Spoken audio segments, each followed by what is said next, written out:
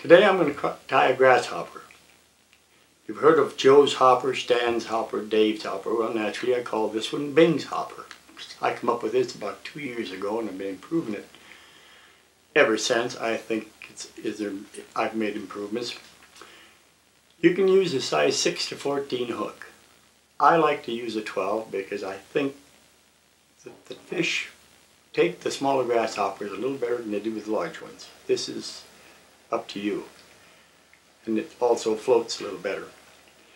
The wing material I use on this fly is a wood duck flank. The body I use art foam,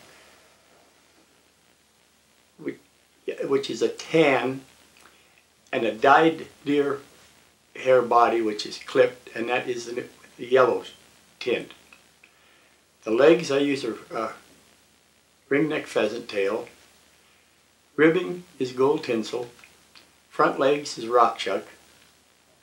And the tying thread is a 2/0 in a tan.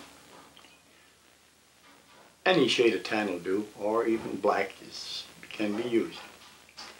So now I'll tie the fly. This contraption here with the rubber bands, and I ended up with this automatic reel because it keeps the tension uniform. And you use that for what?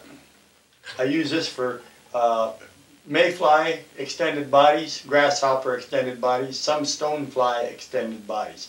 Any extended body fly I use this for. And I use a surgical forceps or sutures, they're called,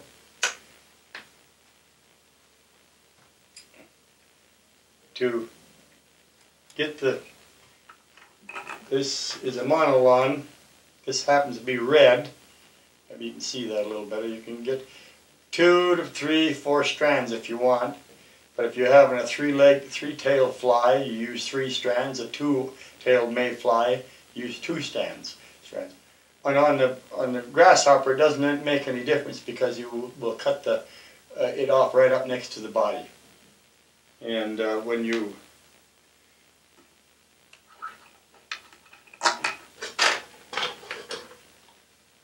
use this,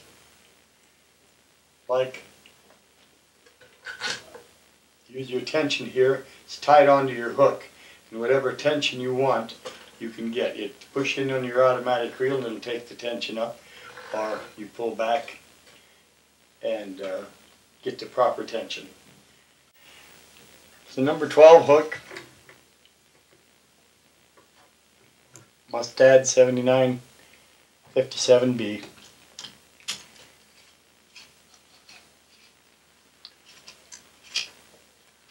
This here is a Thompson bobbin. It's an old-fashioned one. The newer ones don't have this much metal on. I particularly like these a little better, I guess, because I'm a little old-fashioned. They're a little heavy, but they will hold the tension on the thread. Now here's the surgical forceps with the monolon. That's the beam of the extended body. How many times do you wrap it? Just wrap it so this is good and solid, so it'll not slip. Holds pretty good tension. Now you're going to use your contraption there. Yeah. Now I'm using these rubber bands below to keep the more on an even plane. Just a little bit on the upgrade. A mayfly, I wouldn't use the rubber band. I would just use the surgical forceps, and it'd come up on an angle would be a little higher, such as this, like that. Okay. Oh, if I use this with the grasshopper, it'd be too much of a pitched angle up.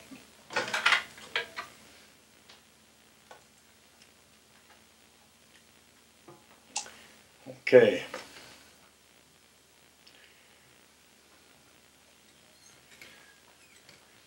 Now what's that you're adding on there? This is art foam. I better get this is my ribbing material. Art foam, just kind of a foam rubber stuff. Huh? Yeah, it's just a Real foam thin. rubber. You can buy it at most hobby shops. Okay, now you've added in there just a little bit of gold. Gold mylar. Yeah, mylar tinsel to.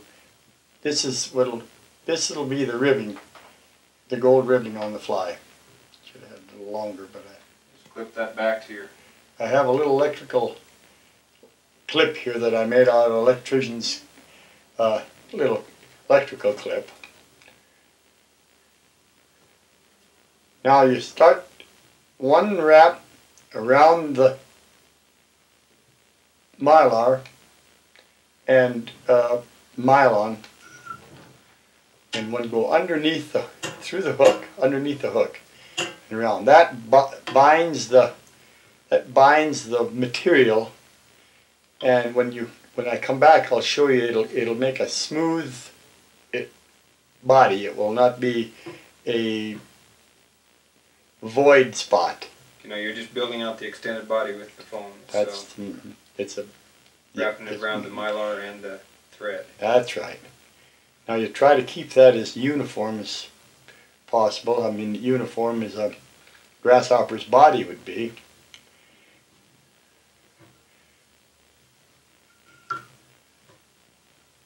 So you're covering up all the tinsel. All the tinsel that I started this and all the wrappings. Now, about half of the hook is what we want with this monolon or this art foam body. Half of the shank. Yes,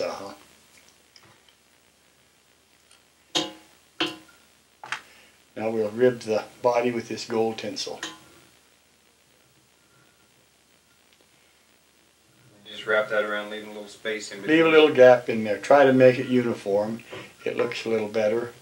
And this, don't be discouraged that you might have a little wider one place than the other. After you tie a few of them, you'll get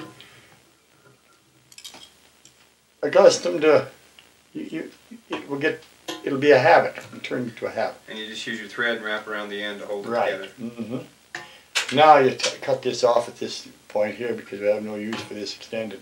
Just cut it right off. Just cut it right up to the body. Now the wings of the grasshopper come on. That's what I was looking for, a feather. You can shut that down when I get this. Put them two knots right close together. Yeah, those are pheasant feathers? This is a dyed pheasant tail feather. Kind of a yellow. Yeah, it's a yellow tint to them. You take this one over here and go over there and you spread them out just right. You cut this off. Now, obviously I got that. I could show them how to tie that knot. That's the thing. I didn't. So you've got thread on the back side. You've got the thread on the front side to hold them out away from the body. That's right. You spread. You work the thread to keep move your leg. See how I can move that leg? I can make it go back there, or I can make it right to there. You can put that. Your thread will determine where your legs and your material goes. I don't have one of them handy here, but I'll take and I'll show you how to tie the pheasant. I usually take 10 strands. It's not absolutely necessary. It's not absolutely necessary, but I count these out at 10. Just grab them so it'll be uniform. Pull them off. Then take a easy clip and about 3/8 of an inch from the end. This is your foot. Take and turn your clip. Turn it to the left. Go inside with your other clip and pick it up with like that. Now you just pull this through here like that, and you kind of turn. You turn. Just get it evened out then. And turn and let all the legs come out. Now this, and then when you tighten this up, take your thumb and tighten that knot and pull it this way. So it gives like on a 45 degree. And there is your leg. Only this one isn't a tinted one. I don't know if you can see the difference or not. Yeah, It's been yellow. It's been yellow. Now, what else could you use if you didn't have a pheasant? You could use Just about anything? You could use a wood duck flank. You could use ever so many different materials. Now you can use a wood duck flank like this.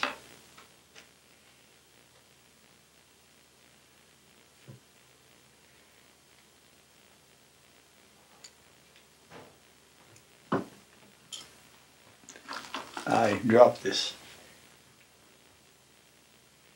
Make them as fat as you like, or right at the black part there, I use that. Turn that to the left, make it turn. Oh, getting out of the focus of the camera. Bring it through. You just sort of turn that around till the foot itself pops right out. Till it pops out, right. To make that set there on a 45-degree angle, then you could have a wood duck flank. You can use elk hair. Deer hair I wouldn't recommend because it's too brittle. You can make an elk hair foot. You can make here's some sandhill crane that you could make these feet out of. Now this has been dyed yellow. Sandhill crane feathers. You can go over up in Swan Valley where the sandhill cranes summer, or up in Island Park, and walk out through the marshy spots, and you find, this is where I found these feathers. You find all the feathers you want. If you want to use a complete yellow leg, there's no end to what you can use for this. There's just make the same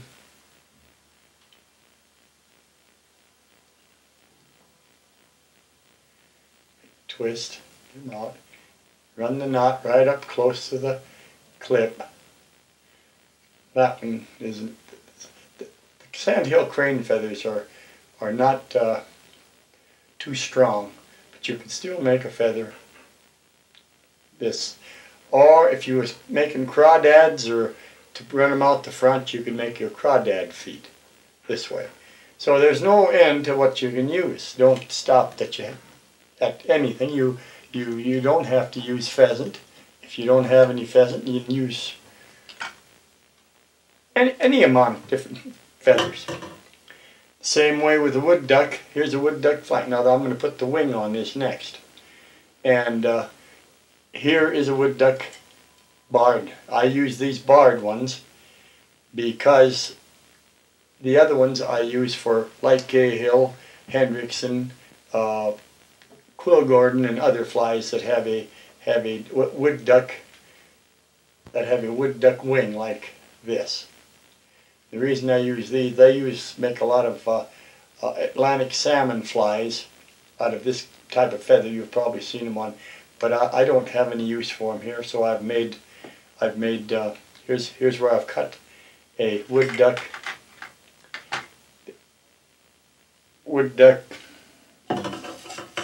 grasshopper wing. You can also make caddis wings.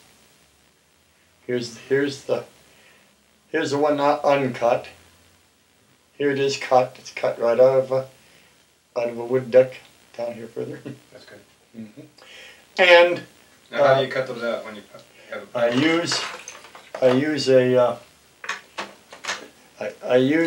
I made a punch. This is a piece of aluminum. This is a piece of bandit material, stainless steel bandit material, and I sharpened it before I bend it. This one here I ground down in because I wanted the width of the, if you'll see, the width of that is cut like that. Use something soft like lead or wood or polyethylene or something, or polypropylene bars or something.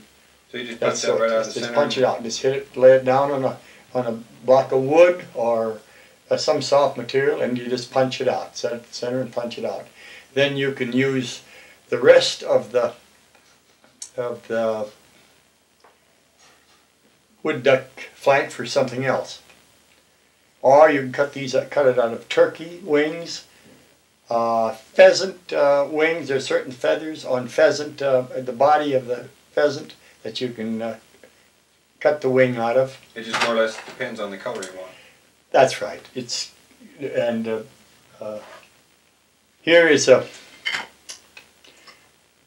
some wings I have cut. There is a pheasant wing. That's a pheasant. This is a flank of a gadwall duck. Flank feather of a gadwall duck. You see the dark bars in it.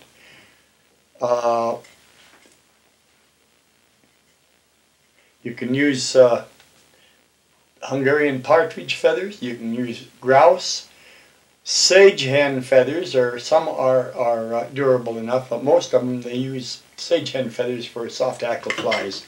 Now here, for an underwing, which you do not have to use, but for an underwing, I have some dyed polar bear. And some of the grasshoppers have, like the red-winged grasshoppers, have this. Just cut off a little, very little. That's kind of a bright fluorescent orange. It's a fluorescent orange, right. And when you cut it, pull it like that, and here's enough for another fly. Matter of fact, I'll use this part right on this fly right here. You put that right there, an under hackle. So you're using just one wing and then the underwing. Yes, This is an underwing. Red hackling, if you like. A lot of grasshoppers have yellow in them. This is kip. This is calf tail, dyed calf tail. It's a yellow, brightly yellowed calf tail. You can take a little of that. You can also save that if you like for the next fly. And I'll put it right on this fly here and set it right there like that.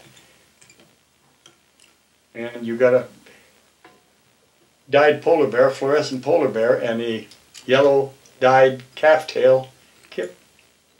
Now you come up a ways on that to give us room. Okay, it's pulled our legs in. So you want to set your legs back out. Run one shot over there, and you got it. Cut that off what you have here. Now I fill this thread, this hook back up with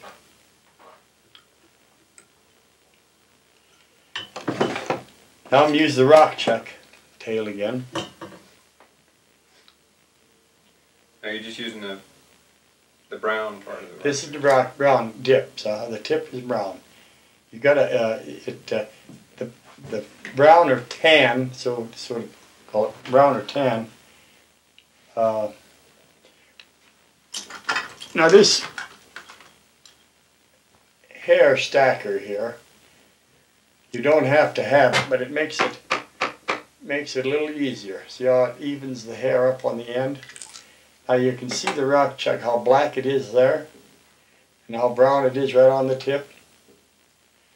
And its translucent rock chuck hair is very, very good for catching fish. Now I cut that off there. I've tied enough of these. I know about where the length of them, so you'll just have to tie a few to get used to how long you want these feet to stick out on the rock. Now show me again how you came up with that thread. You mean in your finger there? Oh, underneath? How do? So that you don't have the hair come all the way around the hook. Okay. Let me come right off one time. You got thread on the hook. Make sure that's the rule of any fly. The only one thing now, I better put a wing on this one. You should put the wing on before, because it gets a little bit... Before the rock chuck. Before the rock chuck, right. Now here's the wing. And get this wing about to the end of your tail, of the body, at your extended body.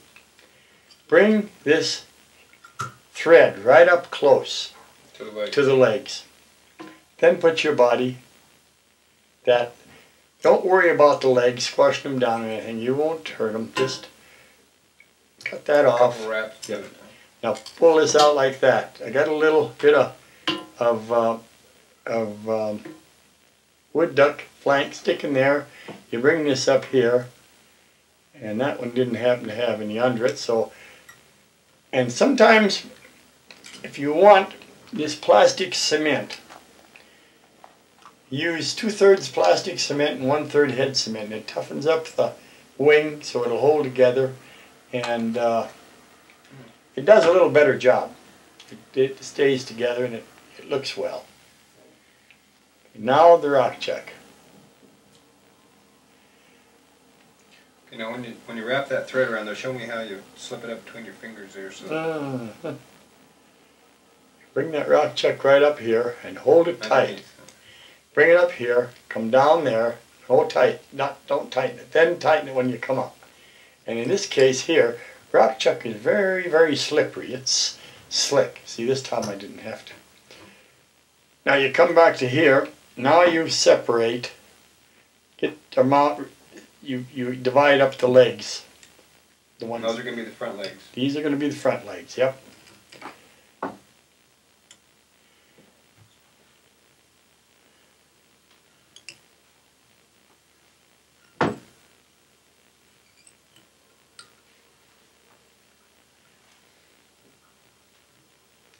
Okay, now we're ready for the clipped deer hair. I'll use this little tool that I made. It's made out of a old pen, as you can see. This doesn't happen to be Handyman's Duo Cleaner, Yellowstone Highway. Use a piece of just leader material. I think this is around 15-pound test. It doesn't have. It has to be stiff enough to hold, and then you just tighten. You just got an adjustable loop there to hang other things with. Mm-hmm. And this little plug here comes right with the pen. It's right built right in the pen, and all I've done is put the leader on it. Now, I dyed this deer hair yellow, as you can see. It's not a bright yellow, and you don't want too bright a yellow. Although you can use regular deer hair, you can use mountain goat hair, you can use any kind of a hair that you can clip. White tail, mule deer, black tail, any kind. Now I, as a rule, take here's a take and I comb out all the down. I happen to have a little old vacuum cleaner here that I use, and keeps the hair from sticking to your fingers. It pulls it all off and cleans it well. You don't have to have one, but they help.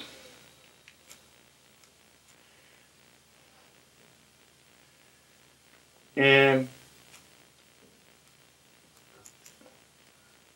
might pick one up at a garage sale someplace and rig it up. You just clipped off the middle, both ends. kind of the middle, Get the right middle, because that's the stiffest part of the. About how long? The stiffest part of the. It's about 3/4 of an inch long. And when you put this on, you come one wrap around and hold it. You come the second time around. Okay, now watch that as I tighten it up. I'll go real slow. So it just see how it distributes the hair evenly around the hook. And then you go work your thread back and forth so it'll work right down to the bottom so it don't show anywhere, and it makes it'll keep the hair so it won't come loose off your hook. It just makes a more sturdier fly. Now the reason I've got this on here is to keep the hair away from the head of the hook. While you clip it? While I clip the thing off. Otherwise, if you don't have that on there, it's getting in the road. You can do it without, but you be clipping. You got to watch out so you don't clip your thread, and you don't want to cut any of your rock chuck hair off. Are you just clipping right down to the nub, huh? That's right. Right down to the nub. You can clip. Yeah. Take this out. This here pulls back. Pull this. This is ready for the next fly. You don't have to have one of these, but if you need one, I can tell you how to build one. Now you spread your head, your legs back like that. You don't have to be too careful that they're right. Just spread them back and start your thread in front of the legs. Make them tight.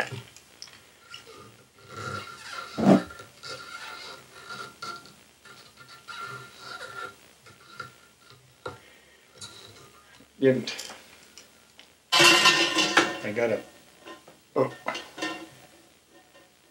push it back a little. There, that gives me a little more room. You know, what do you call that knot you're tying there? This is a whip finish.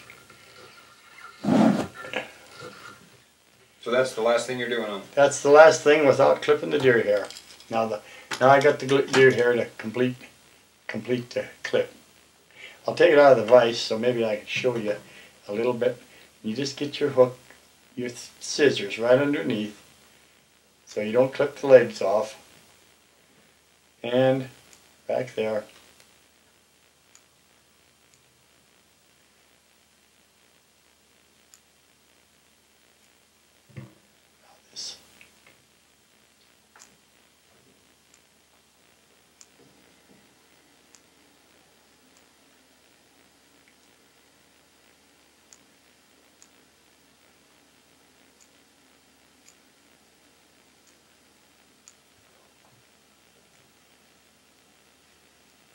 Now, put up my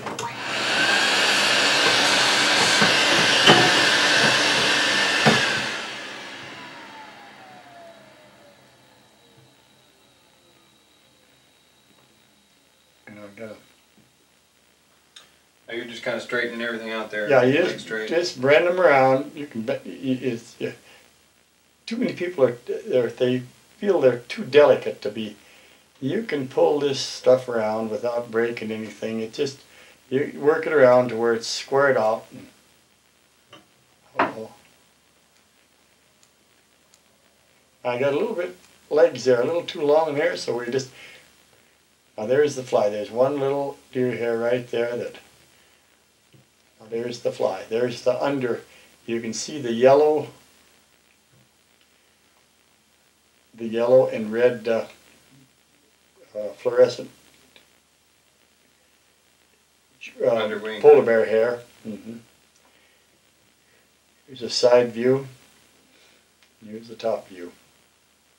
One little there. Now the bottom view is probably the view the fish sees, right? That's the view the fish sees. So you can see that right there. It looks buggy and hairy. But if you notice the rock chuck, I don't know if it'll show in the film or not, but the rock chuck is very translucent. It's very live.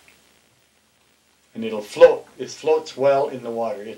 The sink will hook and the body will lie in the water, but the legs will support any of the rest of it and the rock chuck hair. And that's the way a grasshopper lies in the water. It lies low in the water. That's one reason I never put hackle on my flies, because they do ride. The hackle will hold the bodies off of the water.